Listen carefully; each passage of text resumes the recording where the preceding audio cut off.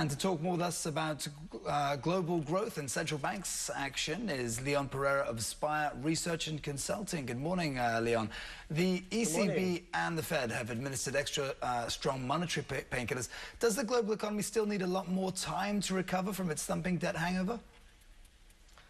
Well, the US Fed and the ECB have come out with some strong medicine. I think the announcements, the programs that they've announced do mark a milestone. This strong medicine will create short-term effects, so it will move the needle on things that change in the short term. Stock market prices, bond yields, and so on, things that are traded in the markets. The impact on things like GDP and broad measures of consumer spending, that will take much longer. The impact on the real economy, that will take much longer to make its effects felt. And also the path forward will not simply be a straight line moving upwards. There are some risks with these policies. For example, what the US is doing with the QE, there could be some risks in terms of weakening the dollar and increasing inflation. So it will really come down to how they execute these policies and what else happens to the world economy in the months forward to produce real economic change. Okay, what about Europe? Has Mario Draghi's promise for the ECB to stand ready to buy government bonds driven the bears from the continent?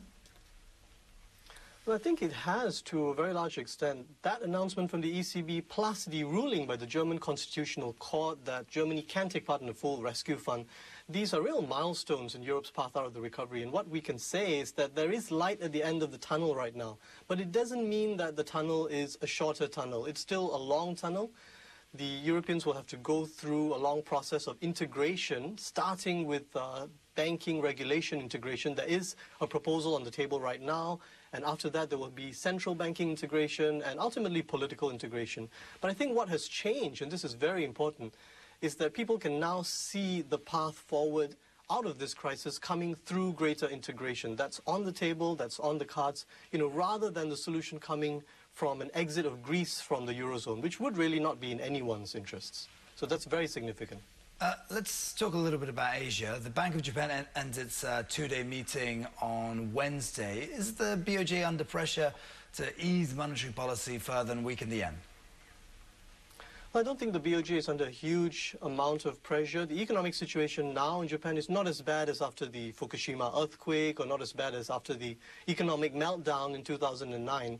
So the pressure is not that great. Also, the BOJ doesn't really have a lot of tools that it uses in the way that the US Fed uses. Interest rates are about zero. It doesn't have a history of making big quantitative easing moves in the way the US Fed has done the last few years. So I don't think we can expect any big moves from the BOJ around the Japanese yen.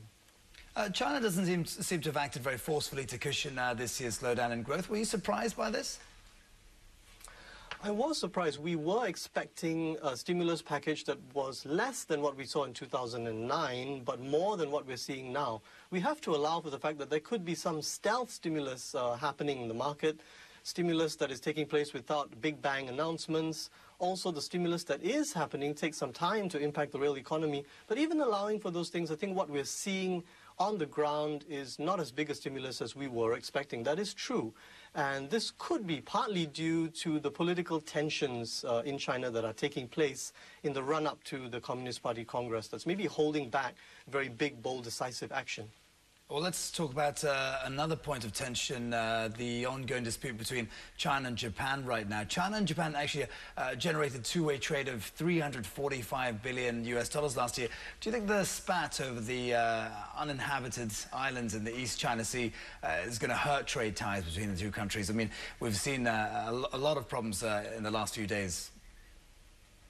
Well, I don't think in the short term the trade ties are going to be hurt for the simple reason that a lot of that trade is happening within companies. So it's really Japanese companies' operations in China exporting finished products to Japan, or the Japanese headquarters exporting parts and components for assembly into China. So it's really rooted in supply chains, and I think that isn't really going to change in the short term because it cannot. But in the medium term and the longer term, I think this is very significant. It is going to impact Japanese companies. They're going to try to put new investments in Asia outside of China to manage this increasing risk in places like Vietnam and India. We've already seen that happening after the rare earths incident that took place recently, and that trend is going to accelerate with what's happening right now. Let's take a look at India. India's central bank kept its benchmark interest rate on hold yesterday.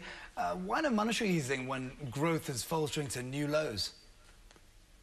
Well, the Indian central bank doesn't really have a history of making big interventions to help growth. They tend to leave that to the government of the day. They are much more focused on inflation. I think that is partly because India does have a big structural problem with inflation that's due to fiscal deficits, dependence on agricultural output and so on.